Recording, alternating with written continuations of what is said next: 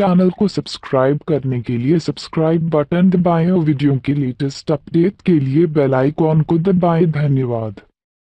Hello friends, स्वागत है आप सभी का हमारे चैनल क्विक स्टडी में। मैं कमल बिस्ट। इस वीडियो के माध्यम से दोस्तों आपको यहाँ पर एसएससी जीडी का हल प्रश्न पत्र कराऊंगा। दोस्तों ये हमारा 2018 का क्वेश्चन पेपर है। दोस्तों हमने यहाँ पर पार्ट नंबर 1 में कुछ क्वेश्चन लिए हैं और हमारे जो बचे हुए क्वेश्चन हैं हम लगातार इस तरह से पार्ट नंबर में अलग अलग बताते जाएंगे। तो दोस्तों आप ध्यानपूर्वक हमारे इन क्वेश्चन को देखिएगा। ये क्वेश्चन हमारे बहुत ही महत्वपूर्ण है दोस्तों, और इनमें प्रयोग होने वाले ट्रिक और फॉर्मूले आप नोट कर लेंगे दोस्तों, और इस तरह के क्वेश्चन की आप रिहर्सल करेंगे अपनी आगामी परीक्षा के लिए।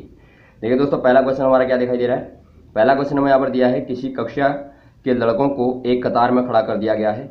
अमित दोनों सिरों से 15वें स्थान पर है, तो कतार में कुल कितने लड़के हैं। दोस्तों देखिए, कतार में यहाँ पर सभी लड़कों को खड़ा कर दिया गया है कतार में, और यहाँ पर एक अमित है बीच में कहीं। अमित का स्थान दोनों तरफ से 15वें स्थान पर है, अर्थात यहाँ से भी और यहाँ से भी। तो दोस्तों कुल कतार में कितने बच्चे हैं ये निकालने के लिए आप क्या करेंगे। देखिए 15 धन 15, क्योंकि जब भी आपको कतार में कुल लड़के निकालने होंगे तब आप क्या करते हैं, आगे और पीछे से जब आपको स्थान दिया हो तो आगे से स्थान प्लस पीछे से स्थान -1 करते हैं। तो ये ट्रिक आपको याद रखनी है दोस्तों। आगे से भी आपका 15 है और पीछे से भी आपका 15 है, और -1 कर दिया आपने, बराबर आपका आ गया 29। तो 29 आपका यहाँ पर हो जाएगा, अर्थात 29 यहाँ पर ऑप्शन नंबर सी वाला आपका सही हो जाएगा। दोस्तों हमने -1 क्यों किया, देखिए क्योंकि हमने यहाँ पर अमित को 2 बार काउंट किया। जब हम इधर से आए तब भी हमने काउंट किया, और जब हम इधर से आए तब भी हमने काउंट किया, तब हमें यहाँ पर 1 को घटाना पड़ा। अब देखिए हम अगला क्वेश्चन यहाँ पर देखते हैं। अब दोस्तों देखिए अगला क्वेश्चन हमारा यहाँ पर क्या है, यदि किसी परिमेय संख्या तथा उसके व्युत्क्रम का योग 13/6 हो तो वो संख्या क्या होगी। दोस्तों देखिए पहले आपको यहाँ पर एक प्रमेय जानना है। प्रमेय क्या होती है। प्रमेय दोस्तों हमारी P/Q के फॉर्म में हम जिसे लिख सकते हैं वो हमारी प्रमेय संख्या कहलाती है। अर्थात आप यहाँ पर x/y को एक प्रमेय संख्या मान सकते हैं, क्योंकि हम इसे एक भिन्न के फॉर्म में लिख सकते हैं।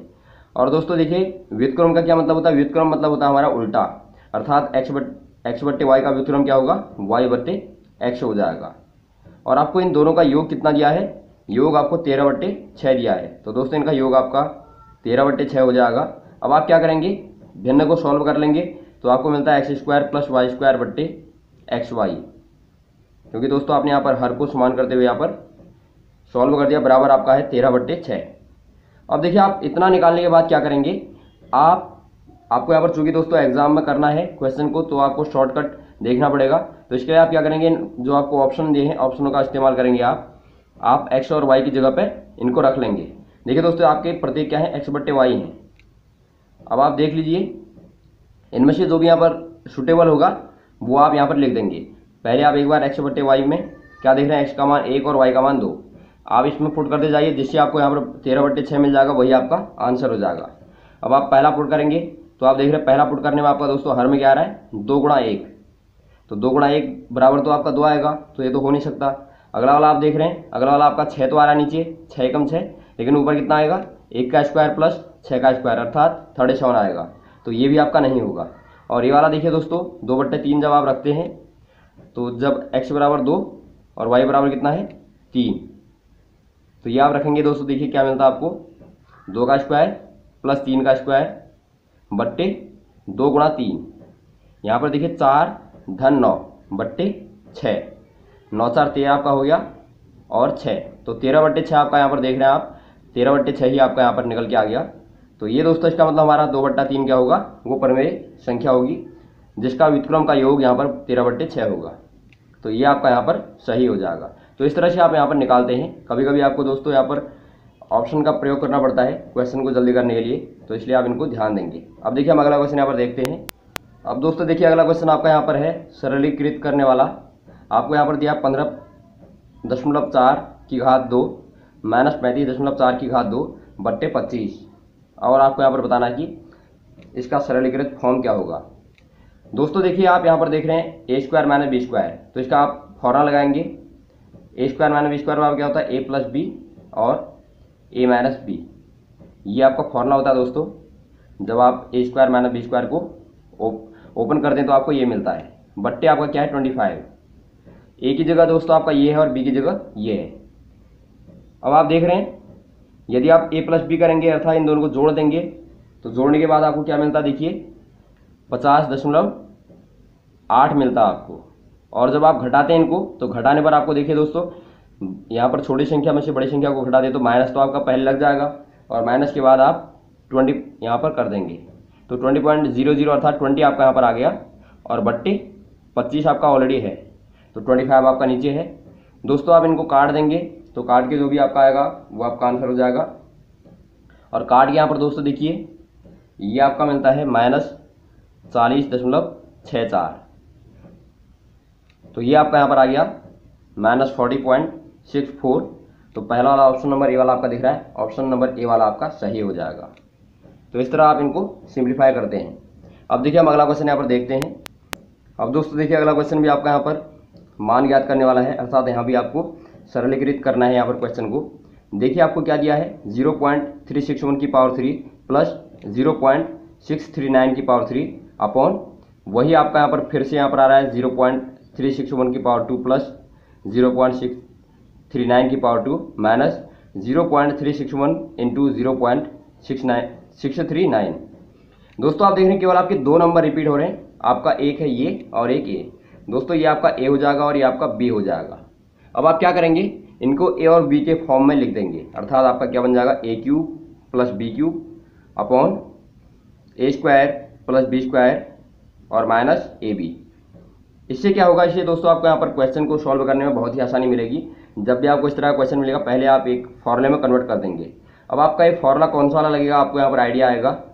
आप यहाँ पर देख रहे हैं दोस्तों, एक हमारा फॉर्मूला होता है, जब हम ए क्यूब प्लस बी क्यूब में से ए प्लस बी को कॉमन लेते हैं तो हमारा अंदर बचता है ए square plus B square minus A B.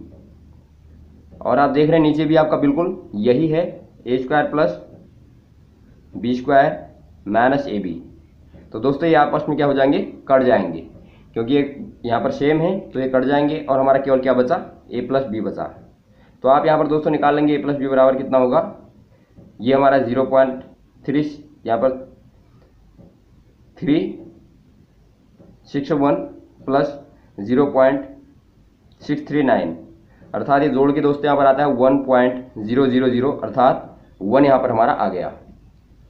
तो दोस्तों ऑप्शन नंबर ए वाला आपका सही हो जाएगा।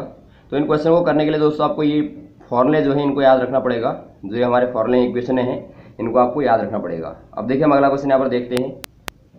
अब देखिए दोस्तों अगला क्वेश्चन आपका यहाँ पर क्या है, यदि किसी संख्या के आधे, एक तिहाई तथा एक चौथाई का योग संख्या से 12 अधिक है तो वो संख्या क्या होगी। दोस्तों देखिए बहुत ही आसान क्वेश्चन है, आपको केवल यहाँ पर जो क्वेश्चन कह रहा है उसके मुताबिक चलना है। आपने पहले मान लिया कोई संख्या यहाँ पर आपकी x है, और देखिए क्या दिया है, उस संख्या का आधा अर्थात x/2 और एक तिहाई x/3 और एक चौथाई अर्थात x/4, इनका योग मतलब आप प्लस लगा दीजिए, किसके बराबर है दोस्तों, देखिए योग संख्या के से 12 अधिक है, अर्थात जो संख्या आपने मानी है x से 12 अधिक है प्लस 12। तो इतना आपको केवल करना है दोस्तों, ये क्वेश्चन के मुताबिक आपने केवल क्वेश्चन को यहाँ पर एक नए फॉर्म में लिख दिया और इसी को आप केवल सॉल्व करेंगे, कैलकुलेट करेंगे तो आपको यहाँ पर आंसर मिल जाएगा। केवल आपको इतनी मेहनत करनी है, बाद में आपको केवल कैलकुलेट करना है और ये क्वेश्चन के मुताबिक है बिल्कुल। अब देखिए इनको आप सॉल्व कर लेंगे, आपका नीचे एलसीएम 12 आ रहा है और इनको आप ऐड कर दीजिए, जो भी यहाँ पर दिख रहा है आपको। ऊपर यहाँ पर सॉल्व करने पर क्या आएगा, देखिए यहाँ पर आएगा आपका 6x प्लस यहाँ पर 4x आएगा प्लस यहाँ पर 3x आएगा, इक्वल टू आपका यहाँ पर x प्लस 12 यहाँ पर ऑलरेडी है।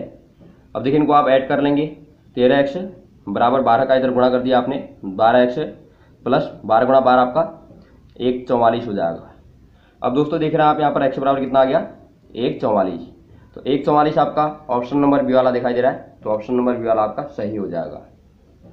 अब देखिए हम अगला क्वेश्चन यहाँ पर देखते हैं दोस्तों। अब दोस्तों देखिए हमारे यहाँ पर अंतिम क्वेश्चन इस पार्ट का, 32 की घात 4/5 प्लस 32 की घात -4/5 बराबर क्या होगा। दोस्तों देखिए इस तरह का क्वेश्चन आपका हमेशा एक क्वेश्चन आता है, करणी और घातांक का क्वेश्चन है। आपको क्या करना पड़ता है, जहाँ पर घात में माइनस लगा है दोस्तों वो आप बट्टे में डाल देते हैं तो प्लस हो जाता है। मान लीजिए आपका घात a-1 है तो आप 1/a कर देंगे तो ये माइनस यहाँ पर हट जाएगा, अर्थात घात 1 बन जाएगी। अब देखिए आप बिल्कुल वैसा यहाँ पर करेंगे, एक दिया आपको 32 की घात 4/5 और एक आपका है प्लस 1/32 की घात 4/5। अब देखिए 32 की घात 4/5 को आप क्या लिख सकते हैं, 32 को दोस्तों आप 2 की घात 5 लिख सकते हैं, क्योंकि जब आप 2 को 5 बार गुणा करेंगे आपको 32 मिलता है, और घात 4/5 है प्लस यहाँ भी आप कर सकते हैं 2 की घात 5 और 4/5। अब आप देख रहे हैं दोस्तों 5 यहाँ पर 5 कट गया अंदर, ये कट गया, तो आपका क्या आ गया यहाँ पर 2 की घात 4 धन 1/2 की घात 4, अर्थात यहाँ पर आपको मिलता है 16 धन 1/16। और दोस्तों ये आपका आ गया 16 सही 1/16। तो ये आपका यहाँ पर आंसर निकल के आ गया। और आप देख रहे हैं दोस्तों यहाँ पर ऑप्शन नंबर बी वाला दिख रहा है, तो ऑप्शन नंबर बी वाला आपका सही हो जाएगा। तो दोस्तों इस तरह से इन क्वेश्चनों को आप तैयार करते हैं। ये क्वेश्चन हमारे कुछ महत्वपूर्ण क्वेश्चन थे जो हमारे अभी गत वर्षों में आए थे, और इस तरह के क्वेश्चनों को हम लगातार आपको और बताए जाएंगे दोस्तों। बचे हुए क्वेश्चनों को भी हम अपने बचे हुए पार्ट में बताएंगे। हमारे साथ यही बने रहेगा दोस्तों। ओके, थैंक्स फॉर वॉचिंग दोस्तों। अब मैं आपको नेक्स्ट वीडियोज में। Okay, thanks.